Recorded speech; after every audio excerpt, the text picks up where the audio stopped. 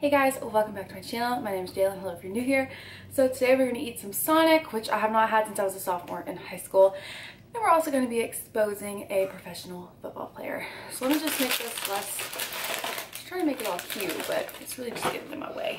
So, I'm so excited. Oh, and forgot, we have these two. So we have mozzarella sticks, a pretzel, which I thought they came like several in there or I would have got more, so I'm sorry about that. Onion rings, a foot-long hot dog with chili and cheese, and then 2 milkshakes. One is strawberry. And this one's cheesecake.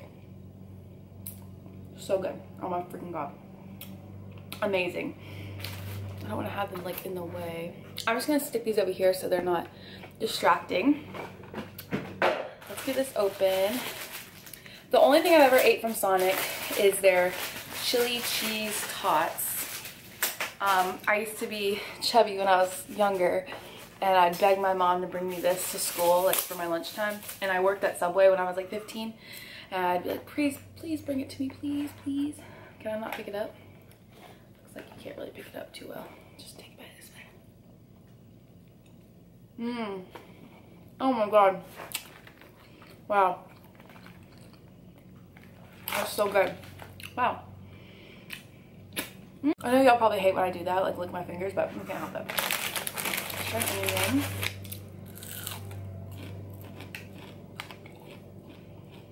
It's still crunchy, thank god. It's like the perfect amount of sweet. It's really good. Wow. I'm trying to do that. Okay, so today, I don't know why I've never told this story. I honestly didn't forget about it, but I don't really think about my ex-boyfriends ever unless I have like something, like maybe a smell, and then I'll think about something that happened and they might have been there. But I don't ever like think about past relationships like I'm married. I just don't do that. So I'm shocked that I didn't think about this sooner. But I dated a football player at the time. He was a college football player. And now he is a professional football player. I'm scared it's gonna shoot at me. This looks weird. Okay, that's marinara sauce. So, this looks good. I get cheese pool. I love mozzarella sticks. Their sauce tastes more like ketchup though. I wish that's a real marinara. It's not bad, but these are awesome. Not so much that. I mean, it's not bad. Very vinegary. So anyway,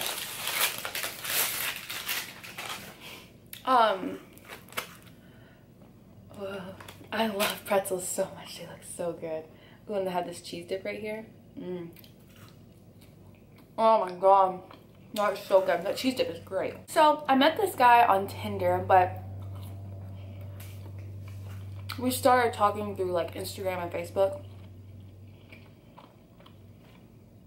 And the only reason that I agreed to like go meet him or hang out or do anything with him is because we had mutual friends. And I knew he was really who he was saying he was, just from like his Facebook and his Instagram. Like, it was obvious that that's who he was. He wasn't making it up or lying. I don't suggest ever meeting anyone you've met online in person, unless you know people who know them, or you're going to be in a public place. Don't ever like let them come back to your home that day. Just don't do it. It's not smart. You need to wait it out, feel the person out. I never bring napkins, guys. So at first, everything's like really fine, like really cool. He's super nice, very tall. He's a football player. I mean, like, come on, like I thought it was so cool to be able to date a football player. Their milkshakes are so good. So like I said, everything in the beginning was fine. We went on a few dates. Everything's fun. And he starts to be like very nice. Like, he was treating me better than I've ever been treated by anyone else.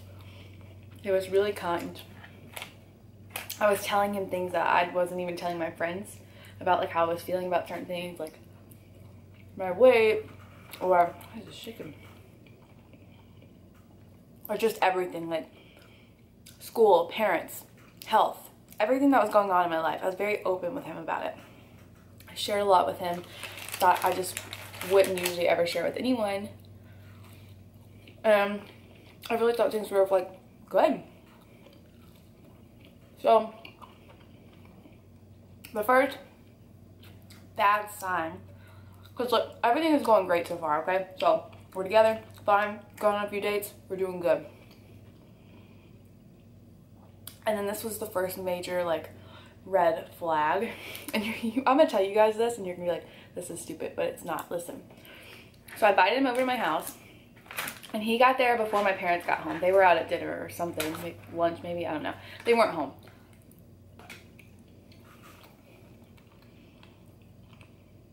And we were sitting on the couch, just chilling out, hanging out, not doing anything wrong, watching TV.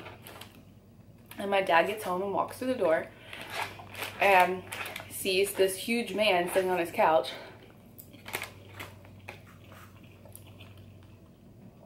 So I introduced him. I was going to say his name. I introduced my dad to, we'll call him Bob. So I introduced my dad to Bob. I'm like, oh, this is Bob. Bob, this is my dad. Whatever. And he didn't stand up off the couch to like shake my dad's hand. And so my dad was kind of like, weird. Obviously didn't say anything in that moment, but later on he told me, you know, like, it's kind of weird that he didn't stand up to shake my hand. Like, he's at my house sitting in my seat, which I thought was stupid at the time. Well, that part's still stupid, but when my parents were saying this to me, I was like, who cares that he didn't stand up? Like, we're young, like, who cares? But looking back now, it's very disrespectful, and after being like with my husband, he would never do that to anyone. So I was kind of upset because my parents didn't really care for him too much because of this situation, which I know is so small and silly, but my parents, like, that kind of respect is really important to them.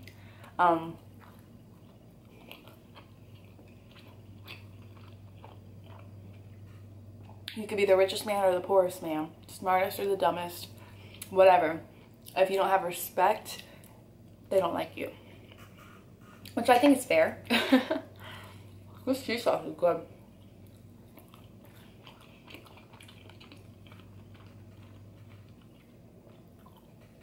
So I kind of mentioned it to him just a little bit, like, hey, you know, my parents are very old-fashioned, and they would have probably really appreciated had you like stood up and like shook my dad's hand and stuff.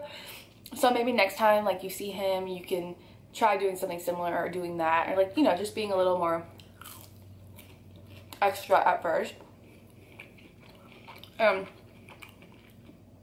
He got really annoyed with me and was like, why do you think I'm so like perfect? Like, I mess up too sometimes, and da da da da. And just kind of went off on like this long rampage of like, you just think I'm too perfect because I'm a football player. No, dude. It's because you're a human and you should respect people. But okay.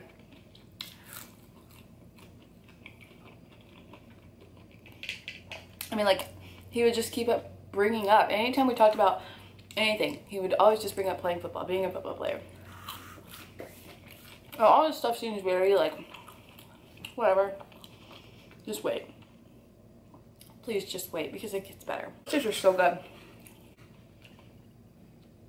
My mom's calling me. So, everything's fine, because I get why my parents are upset, but I also get that we're young, and it's just not something that is that common anymore. And also, he was a football player. I was excited to date him, so I let all this stuff go. I shouldn't have. The way he responded to my subtle criticism was insane. So, we are going out one night to a, I guess, not really a fraternity party, but a college party, I guess. It's an ABC party. Oh. Which means anything but clothes. And he's dressed up with this, like, beer box as his pants. And I made a shirt out of, like, duct tape. It was so cute, like a tube top out of duct tape. And then I just wore like this trash bag as a skirt.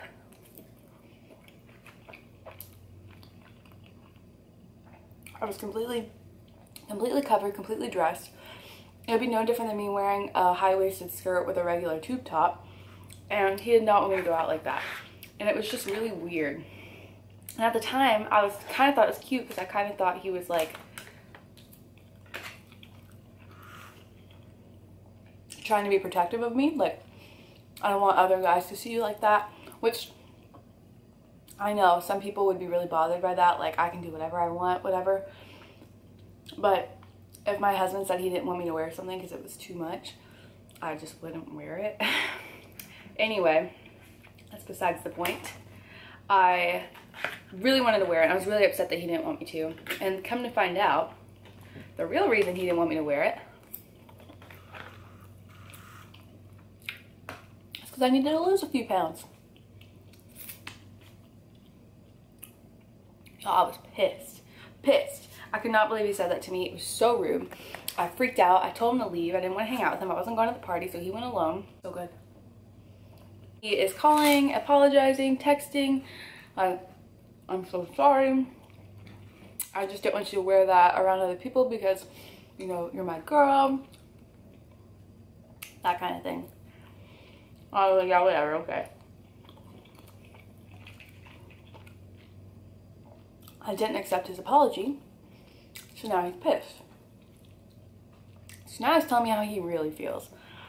I had screenshots of the text in my email. I'll try to see if I can find them, but I don't know if I have the password to that email still, but I'll look. He was going crazy. Woo. Like, text after text after text. You're just a slut. You're ugly. You're chubby. And then everything I told him that was going on in my life, he like brought up and threw it in my face. I was just really mean.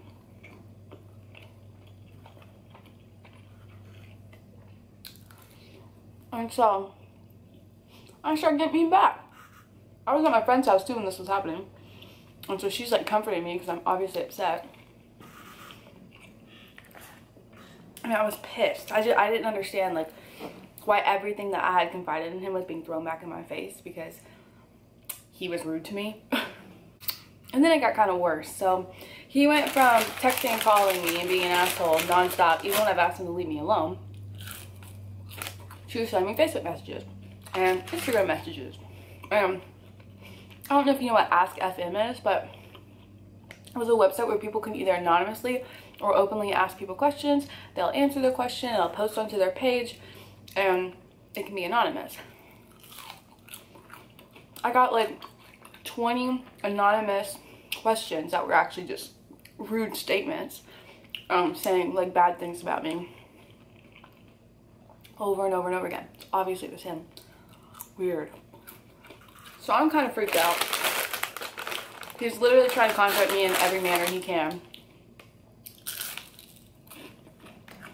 This is really scaring me. I'm very uncomfortable. I tell him this. Well, listen. You're making me really uncomfortable. If you don't leave me alone, I'm going to have to get some sort of restraining order or something. I can't do this. I need you to leave me alone.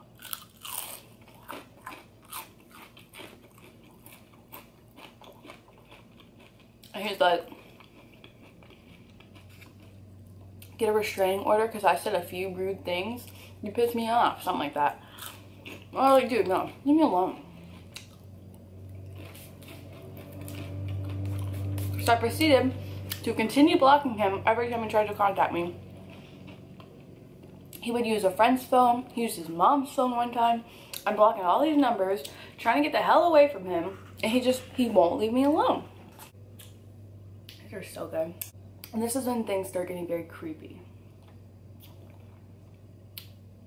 I worked at a bar at the time, and I would leave, so usually at that age, because this was when I was a little younger, so I would leave around like midnight to 1 o'clock in the morning.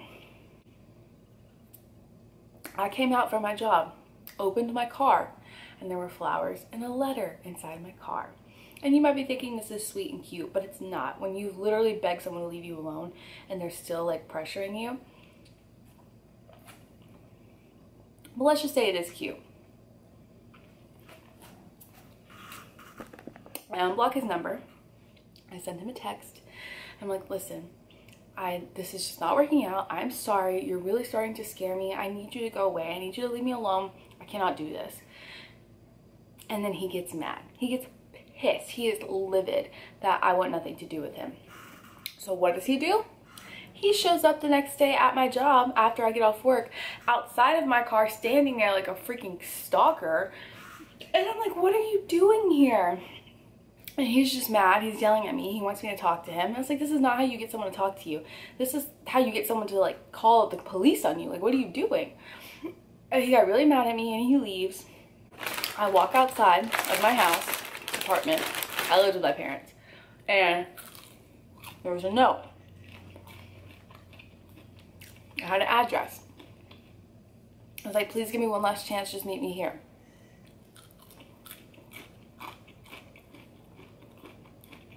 I did not go. I can only imagine what would have happened to me had I gone. Like, was he gonna kill me or something? Maybe not. But why didn't he get it? I mean, he scared the shit out of me, guys. I was terrified. And it might not, now that I'm like saying the whole story, it might not sound that bad to like you at home. But imagine being in a situation where someone that you thought was like super cool and like awesome, like, oh my god, he's a football player, like, this is awesome, turns out to be a creep who stalked you. Who knows, like, if he saw, like, if he was watching me or anything like that. I'm sure he freaking was.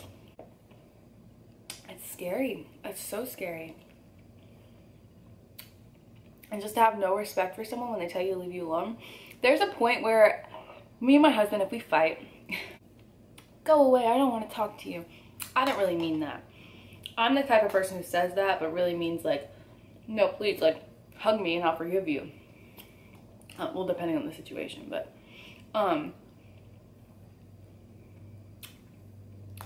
it's just,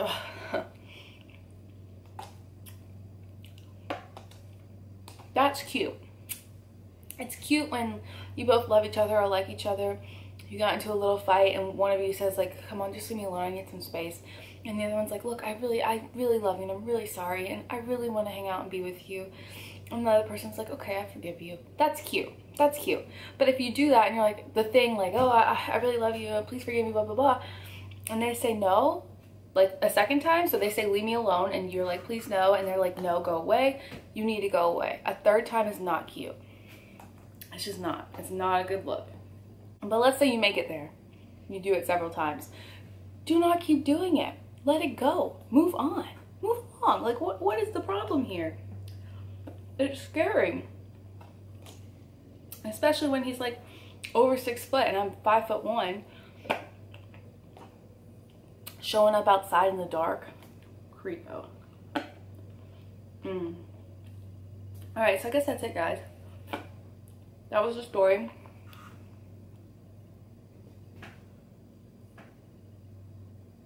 That was weird. Anyway, I'm gonna probably drink this milkshake while I edit this, and I hope you enjoyed it. I know I didn't eat like a crazy amount. For some reason, I got full pretty fast. I guess this hot dog was very heavy. If you go there and only get this, you'll probably get really full. It was really good though. I'm very impressed. Sonic is great. Only thing I wish I had is cheese curds, because that's actually like the one thing that I really wanted today besides a milkshake. But then I saw their milkshake menu and I was like, those milkshakes look really good. I kind of would rather just have a milkshake. That's how we ended up here. Anyway, thanks for watching. Please like, please subscribe. Please stay tuned for more videos. I make all sorts of videos, and I hope to see you at the next one. Bye. I don't know why I just did that. Bye, guys.